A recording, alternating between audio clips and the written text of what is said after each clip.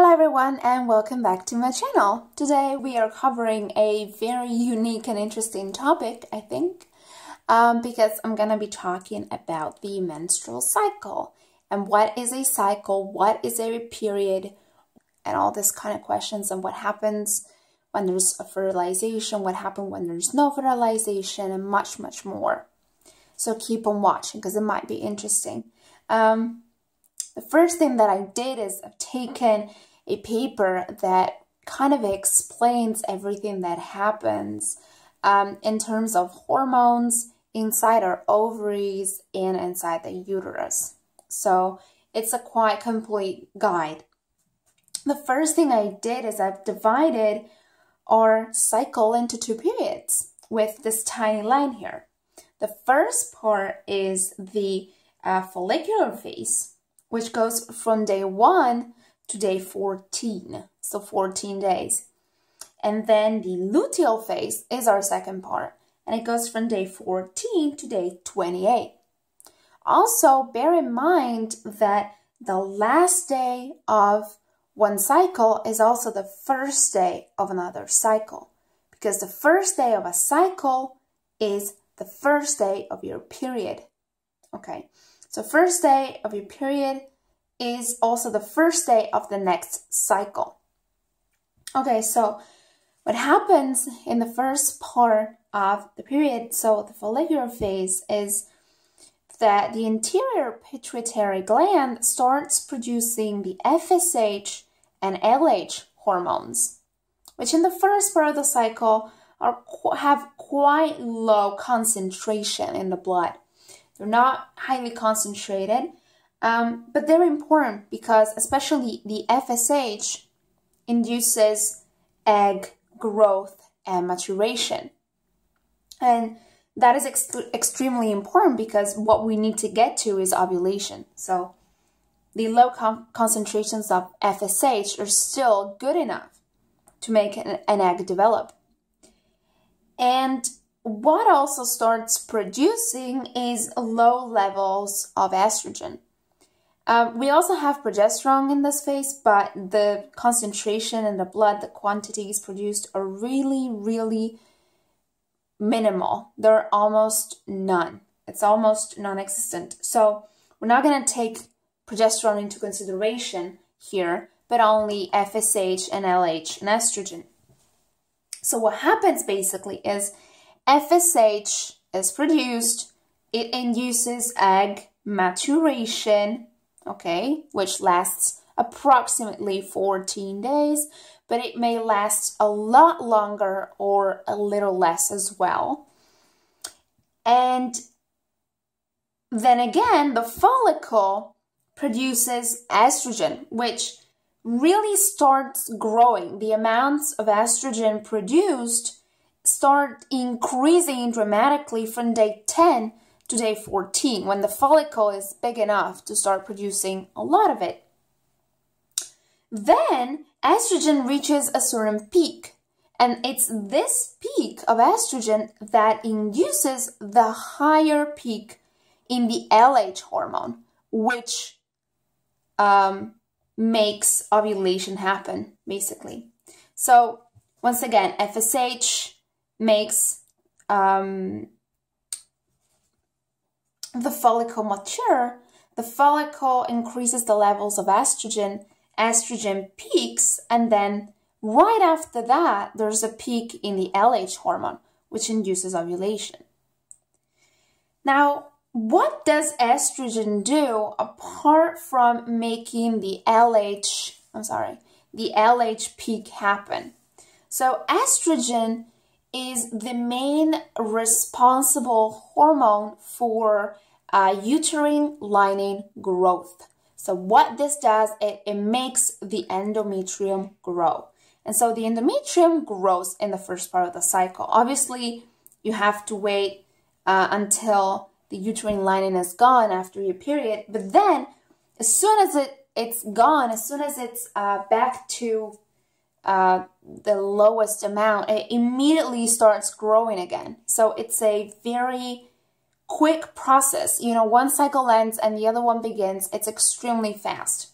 So estrogen levels just increase, and this makes the uterine lining to grow until it gets to the ovulation period, more or less.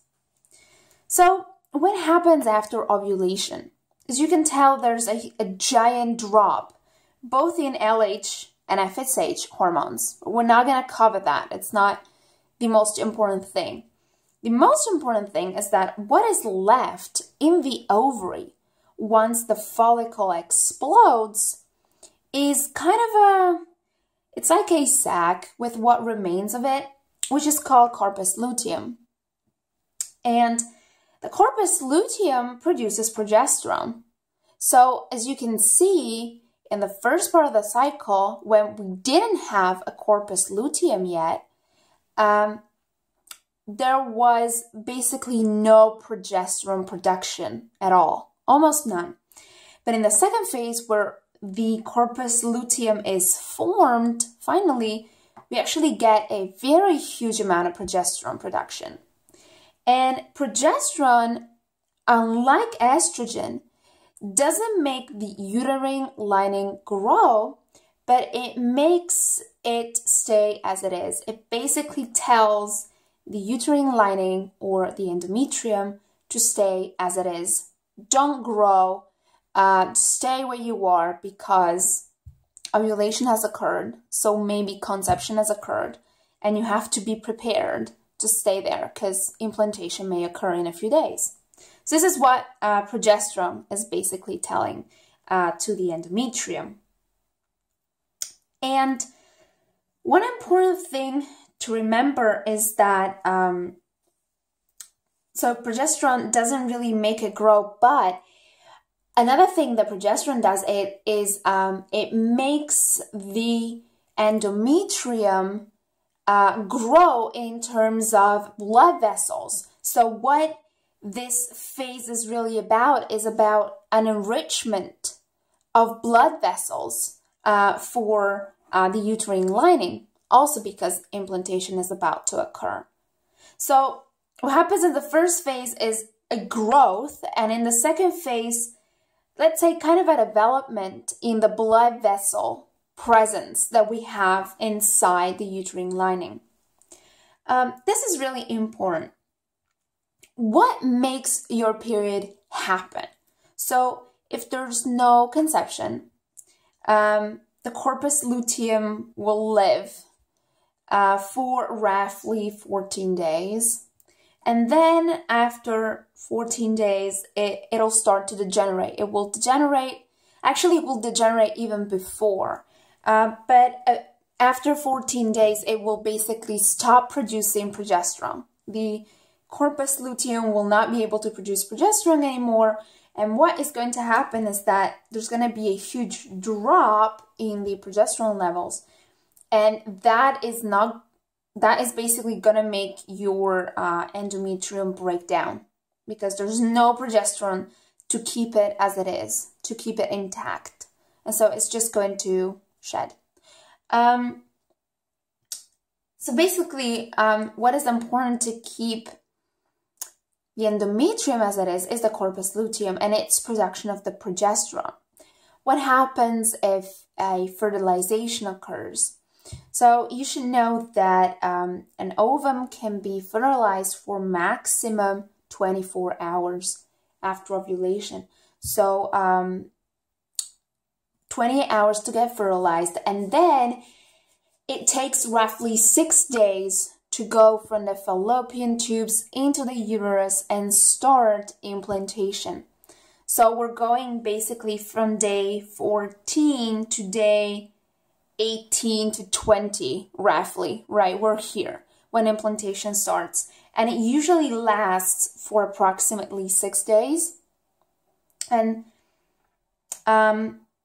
6 days, so we're gonna get to basically, let's say, 22, 24, 25 days, something around that. And once implantation has happened, even before it finishes happening, from the moment that it starts to happen, the embryo starts producing what is called, actually, beta, ACE, C, G, which are beta human chorionic gonadotropins, which basically tell the corpus luteum to keep producing progesterone. So this thing is produced by the embryo once it starts implanting, okay?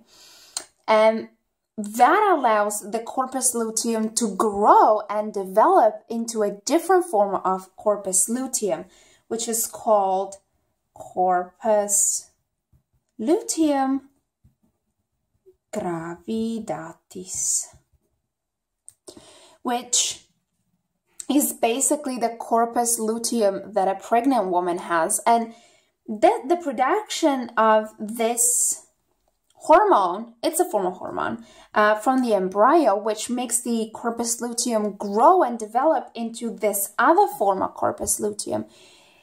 It's not just about development, it's about growth. It's a really huge growth. A corpus luteum gravidatis is as big as half an ovary.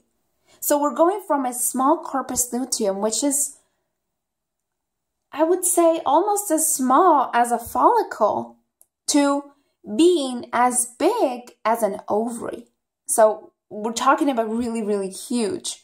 But this is because, obviously, during pregnancy, the uterine lining can't break. So the corpus luteum needs to keep producing progesterone, and a lot of it, because the uterine lining needs to stay as it is. So this is what happens. What if the corpus luteum degenerates for some reason, or it doesn't turn into the corpus luteum gravidatis?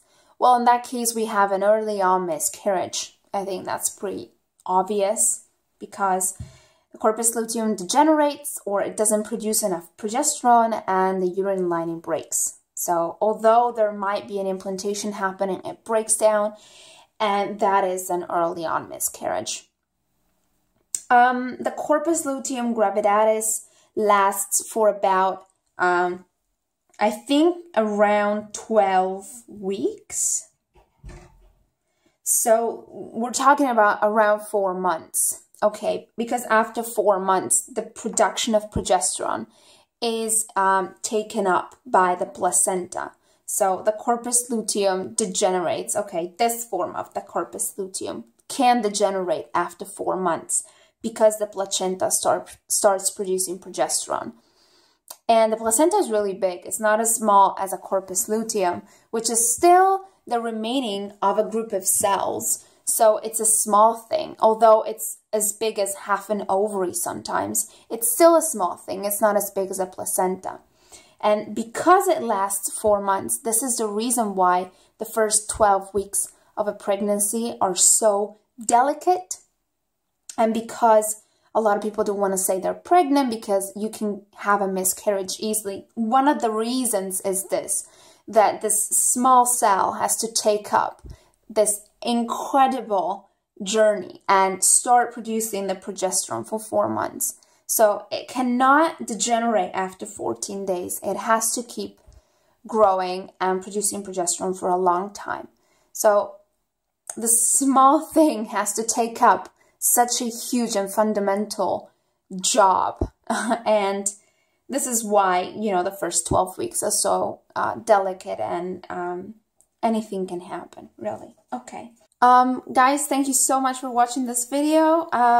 If you were interested in it, if you liked it, if it helped, although it wasn't exactly medical perfect, I might not have used the right terms, it might not have been the exact thing, but I really try to keep it simple, I really try to keep it essential, and if you liked it, just give it a thumbs up. If you would like me to do more videos of the sort in the future, which I will be doing, just leave a comment down below and I'll get back to you. And in the next videos, I will probably be talking about how to track your period, how to track irregular periods, because that's a bit tricky. I'm going to be talking about PCOS and what happens and what are the hormonal levels of PCOS and what that is about. I'm going to be showing you some pictures, going to be interesting. And that's all, I guess. If you want me to talk about other gynecological issues, just leave a comment down below. And thank you so much for watching, guys. Bye!